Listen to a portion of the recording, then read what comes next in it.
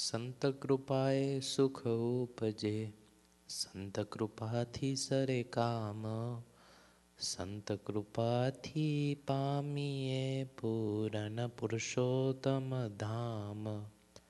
કામદુધા કલ્પતરુ પારસ ચિંતામણી ચાર, સંત સમાન તે એકે નહીં મેં મનમાં કર્યો વિચાર.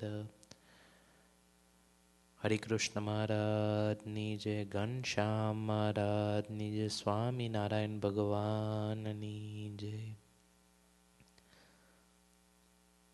Supreme, Almighty Lord Swaminarayan, our divine Pujapad Guruji, and all of you devotees, my humble Jai Swaminarayan. As we say goodbye to the year 2013 and welcome the 2000 as a year 2014, there are many things that come to mind.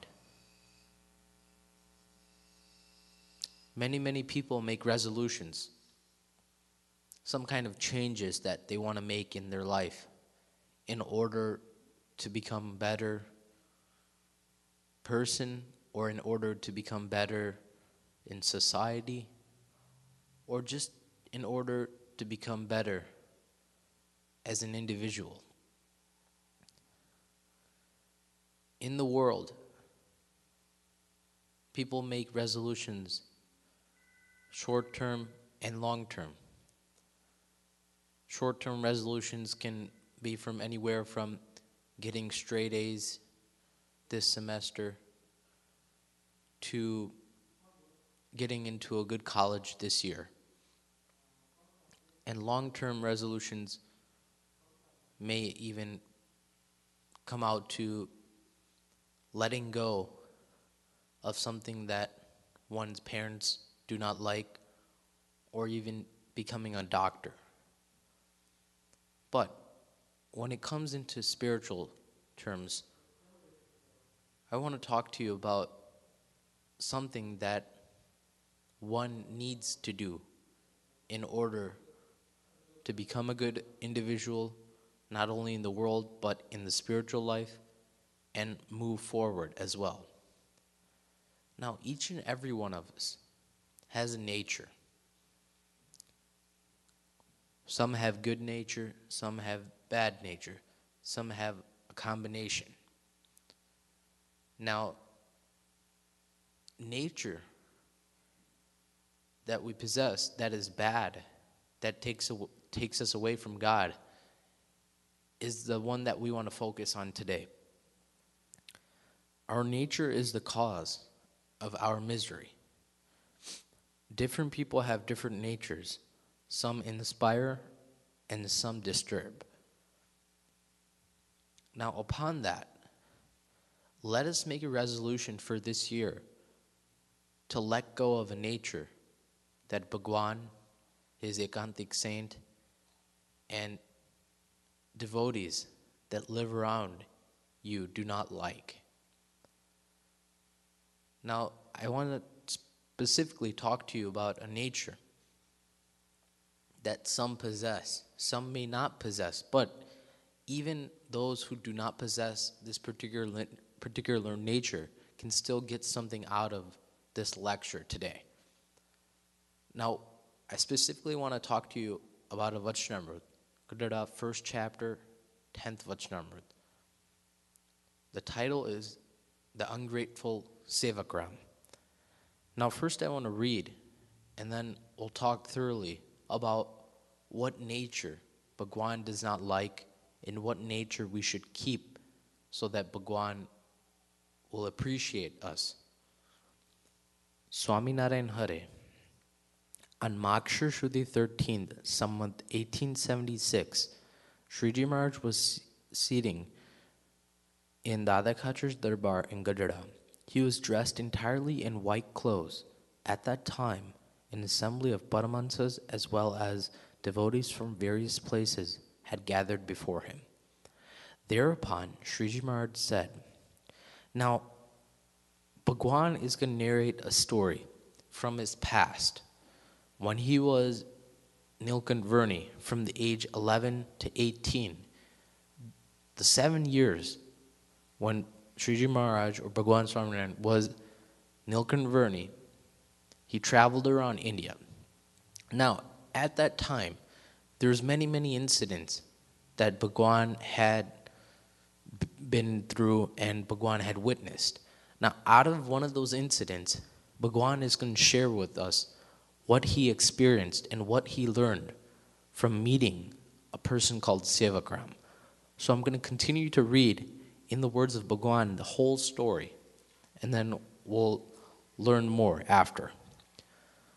Thereupon, Shriji Maharaj said, once when I was traveling from Ventakatri to Shetuband Rameshwar, I encountered a sadhu by the name of Sevakram.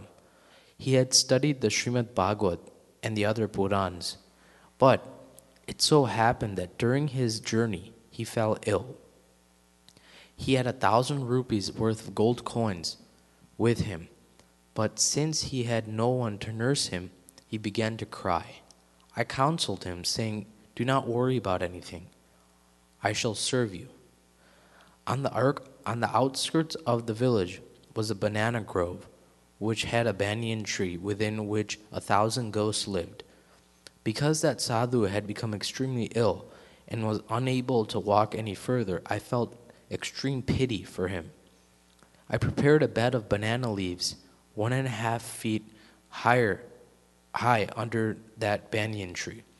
As the sadhu was suffering from dysentery and was passing blood, I would wash him and attend to him. The sadhu would give me enough of his money to buy sugar, sakar, ghee, and grains for himself. I would bring the ingredients, cook them, and then feed him. As for myself, I would go to the village for my meals. On some days, when I did not receive any food from the village, I had to fast. Despite this, that sadhu never once said to me, "I have enough money. Cook for both of us so that you may dine with me." After serving the sadhu for 2 months in this way, he began to recover. Therefore, as we walked from Shetuband, Rameshwar, he made me carry his belongings, weighing 1 mund, whereas he would walk with only a rosary in his hand. By then, he was healthy and capable of digesting 0.5 kilogram of ghee, yet he would make me carry his load while he walked empty-handed. In actual fact, my nature was such that I would not even keep a handkerchief with me. But respecting him as a sadhu, I walked carrying his belongings, weighing 20 kilograms. Although I served that sadhu and helped him recover, he did not offer me even a single paisa worth of food. Therefore, realizing him to be ungrateful, I abandoned his company. In this way, a person who does not appreciate favors done by others should be known as an ungrateful person. Now, there's still a small paragraph remaining, but that's off of a different subject. So first I want to focus on this very story. Now, Bhagwan, he explains the whole story where when he was traveling in the forest, he came across a sadhu by the name of Sevakram. Now that sadhu became ill, so Bhagwan felt pity and he started to serve him. But that sadhu had money, enough money to buy food and grains for both him and Nilkanvarni. Yet he was greedy and ungrateful that he only gave Nilkanvarni money so that he could only buy food for one person. Bhagwan tolerated that. Yet he made him food. Yet he still continued. Sevakram did not realize that Nilkanvarni is doing my services, yet I'm not giving him anything. in return. Such was the ungrateful nature of Sevakram. He even made Bhagwan carry 20 kgs after he recovered from his disease. And when they were walking, he made Nilkanvarni carry the load, yet he did not appreciate what services he had done for him in the past. Now, the nature that Bhagwan does not like, that Bhagwan is focusing in this very Vachanamrut, is the nature of being ungrateful. Now, there's grateful versus ungrateful. Now, Bhagwan gave us a perfect idea of pretty much how a person can be ungrateful. For example, any kind of favor someone does for you, yet you do not appreciate it. It doesn't really have to pertain to if you or if someone else does something good for you. You don't have to physically give them something, but you can appreciate, and also you can do some kind of favor in return. It's not about only physical matters or belongings. For example, if one gives you a house to live in for a couple days, then you give him $20 in return. No, it's not that kind of exchange. It's more of a mental basis where if you have a mental aspect, where if you appreciate what someone has done for you, automatically you would want to do something for that person. You would want to help them out in some way. If they're in some kind of trouble, you would want to help them out. Or even just in general, even if they're doing okay, you'd still want to do something for them because they did something good for you. In the same way, in this story, Bhagwan explains that Sevakram was an ungrateful person because even Nilkanvarni, meaning Shree Maharaj, served him for all this time, yet he did not appreciate any of his services. And off of that, even after he recovered, he still used Bhagwan himself. He used him for his own benefit, for his own selfish motive. Due to that, Bhagwan abandoned his company. Now, as we were talking about, grateful versus being ungrateful. Now, we talked about how one should not possess an ungrateful nature and how it's kind of something that Bhagwan does not like. But let's talk about the other side, being grateful. Now, it is the year of 2014. And all this time, we've been in this religion, or we have joined this religion, or let's just even put it this way, we have been on this earth for a certain period of time. Now, there's always something that one has to cherish or appreciate, or one is grateful about. And that's what I want to talk to you about today. The nature of, or the resolution of letting go of one's ungrateful nature versus having a grateful nature is also very important. What should we be grateful about? First, before I tell you, take time and think to yourself, what am I grateful about, or what should I be grateful for? Because there's many, many things. And people can name thousands of things. But I just want to give you 3 things that are the most essential for that you should be grateful for. Because if you did not have these 3 things, then there would be no existence without them. Let's just put it that way. So, number 1, the human body. Now, the human body is something that we should definitely be grateful about. Reasons? Number 1, that's the way we live. We need a human body to live. We have a soul inside of us. We are the soul, we can say. But how can the soul be maintained without a body? It needs some kind of body. But the particular body, the human body, is most important Because through the human body, one can achieve God. That's the most important factor. Not because through this body we can enjoy the sense object pleasures of the world. Not because from this human body we can enjoy the company of our family, relatives, etc. Not because of this human body that we can appreciate our own self. No. But because we have received this human body, we can achieve God. Because out of all the species, there's 8.4 million types of life forms. Out of all those life forms, the only life form that one can achieve God is the human life. The human has intelligence more than any other species. That's a scientific proven fact and also spiritual proven fact. That's number one. Reasons? Because the humans can distinguish between right and wrong. An animal cannot distinguish between right and wrong.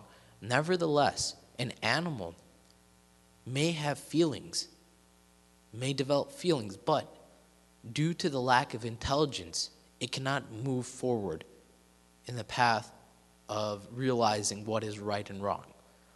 On the other hand, the human body is the very body that one can realize between right and wrong, one can distinguish, one can acquire knowledge, store that knowledge in the brain, and then use that knowledge to excel. Moving forward is very important, and that can only be done in this body. That's why one should appreciate God for giving us this human body so we can have a chance to achieve Him. And through this human body, one can do spiritual endeavors. For example, one can acquire wisdom about God. One can acquire dharma, meaning code of conducts. One can follow. In the Shikshapatri, Bhagwan states that my followers, blank, blank, blank, X, Y, Z. My followers, meaning Bhagwan is not talking about animals because he knows animals are not valid. Animals cannot follow any kind of commands because of their lack of knowledge, because of pretty much their species type. But Bhagwan is talking about the human body, a person who has attained a human body. Such a person who is a follower of mine should not eat onion or garlic. Due to this, one would become blissful in this life and the life after. Bhagwan says at the end. I just gave you an example, but one can follow the code of conducts. One can acquire affection for God. If you show the form of God, the idol of God, to a cow or a sheep, will they develop affection? No, they don't even know who that is. No one has even told them who this is.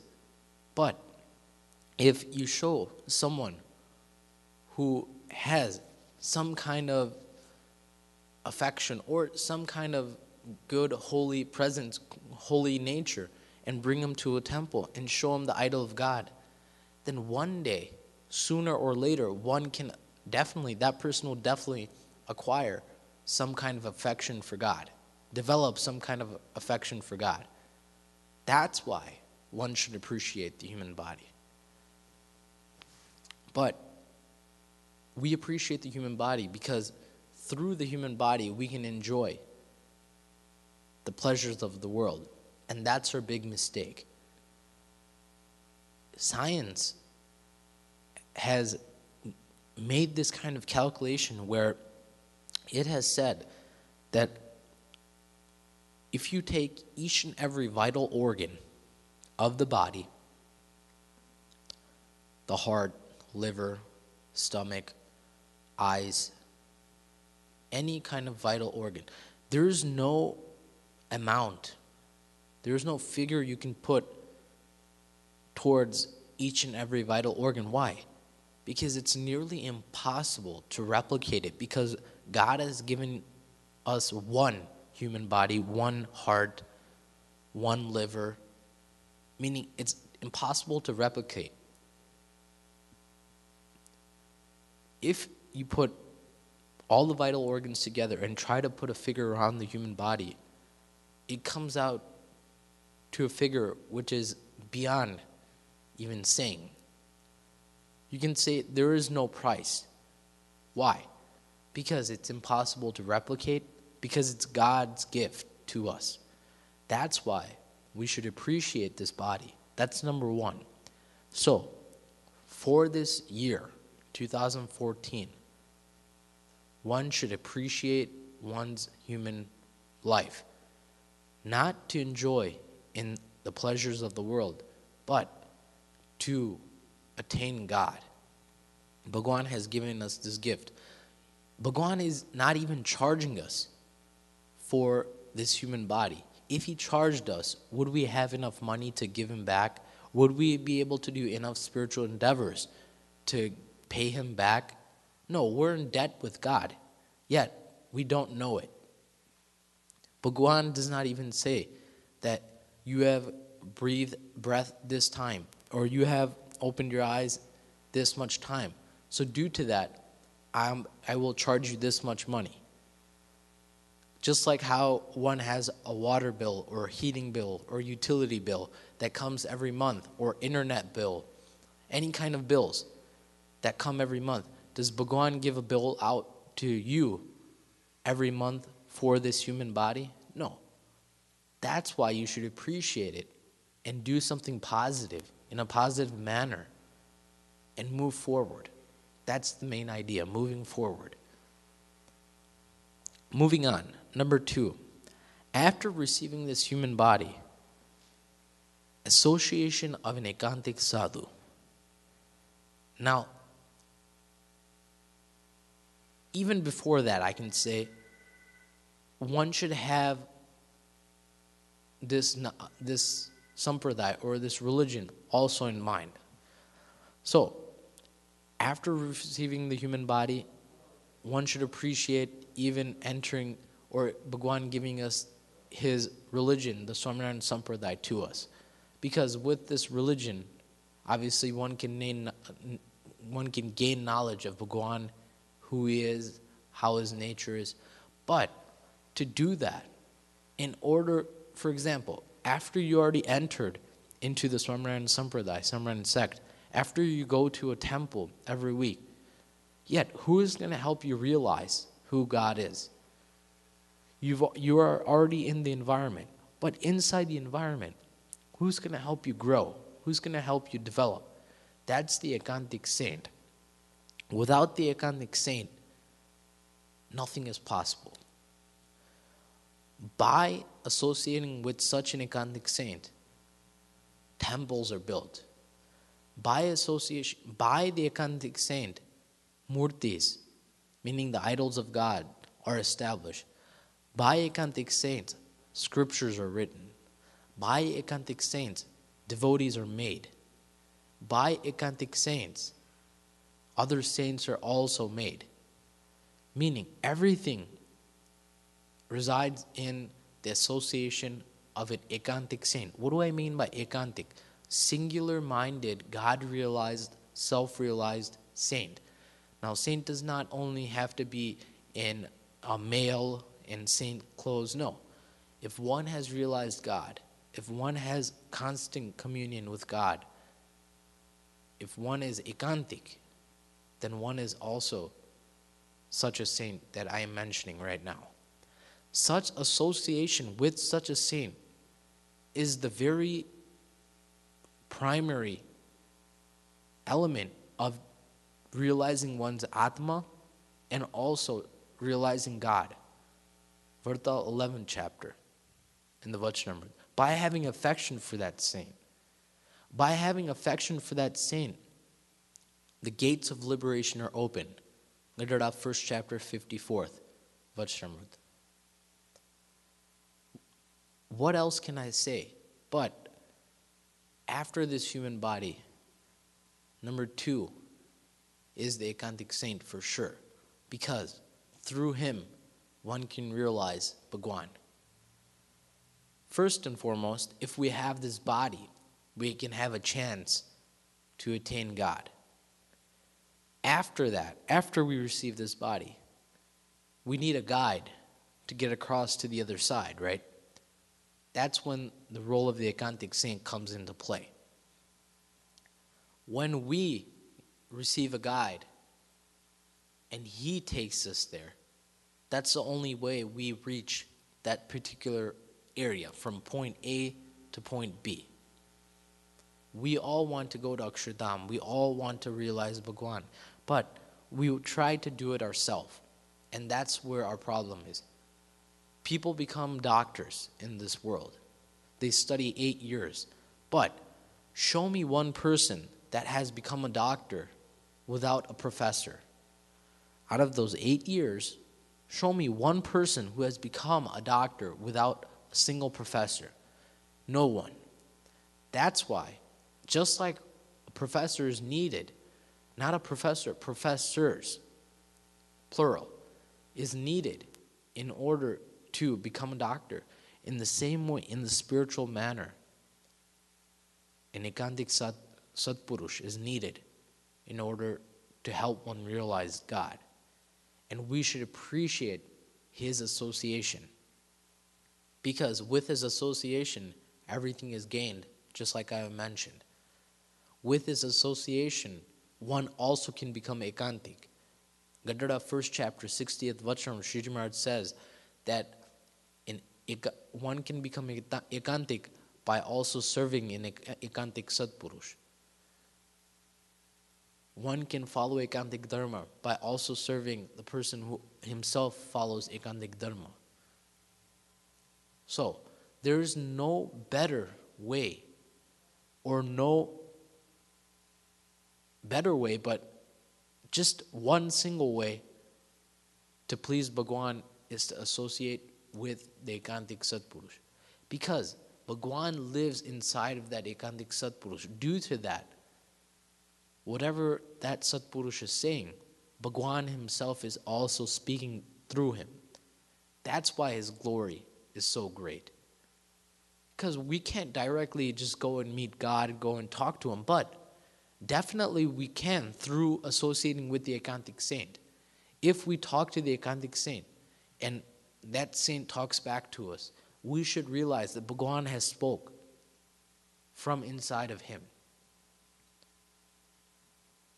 If we touch that Ekantic Saint, then we should realize I have touched Bhagwan himself.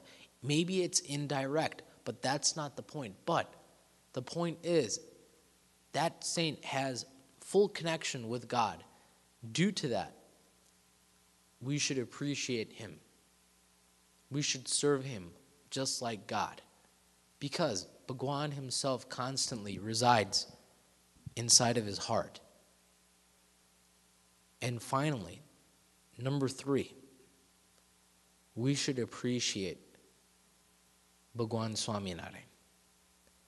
You're probably wondering, why did you put God at last? Why didn't you put him at number 1 or even at number 2? And why didn't you put the Ekantic Satpurush at number 3 instead of number 2? The reason for that is, who's going to help you realize God? Number 2 is, meaning the Ekantic Satpurush. If you did not have him, and if you just had an idol of God in front of you, that's not going to help you realize Bhagwan is this great.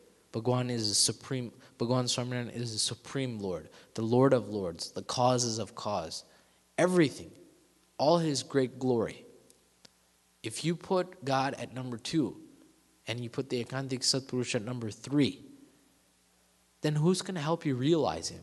But the reason why I put the Ekantic Satpurush at number 2 and number 3 I put Bhagwan is because through the association of that saint, one will be able to realize God. That's the main point.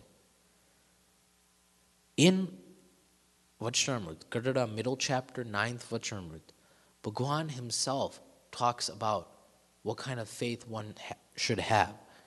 One should have such faith that I have attained the very form of God, who reigns supreme, who forever possessed a divine form, and is the avatari, the causes of the avatars. This is the glory that one should possess. Even after attaining Bhagwan, if one does not realize him to be supreme or how he exactly is, then it's a waste. For example, we know the president of the United States is Barack Obama. Now his title is president, correct? But suppose we give him the title of a secretary or a treasurer. How would that make him feel? Especially when one knows that he is a president, yet one makes the mistake or one knowingly says that our secretary is Barack Obama or our treasurer is Barack Obama. How would that make Barack Obama feel? Barack Obama knows he is the president of the United States. Yet we are giving him a title that is second to him, or that's not even compared to him. In the same way, after knowing that Bhagwan Swaminarayan is our Lord, is our God, we should understand him to be supreme, the cause of all the incarnations, and also the one who causes everything to happen. Only due to that, Bhagwan would also become happy upon us. So these are the three things for the year 2014 we should appreciate. Number one, our human body. Number two, the association of the Ekantik Satpurush. And number three, Bhagwan Swaminarayan himself. Due to this, our whole year will be exhilarated. Our whole year would be full of enthusiasm. We will not become saddened by anything, no matter what kind of obstacles we may have in our life, especially in this year of 2014. But if we have these three essential things, if we're grateful for these three things, then definitely, if there's 1,000 obstacles that are going to come your way, they'll be all destroyed because of the power of Bhagwan Swaminarayan and his Ekantik saint. Therefore, realize their glory, understand who they are, and associate to elevate in life.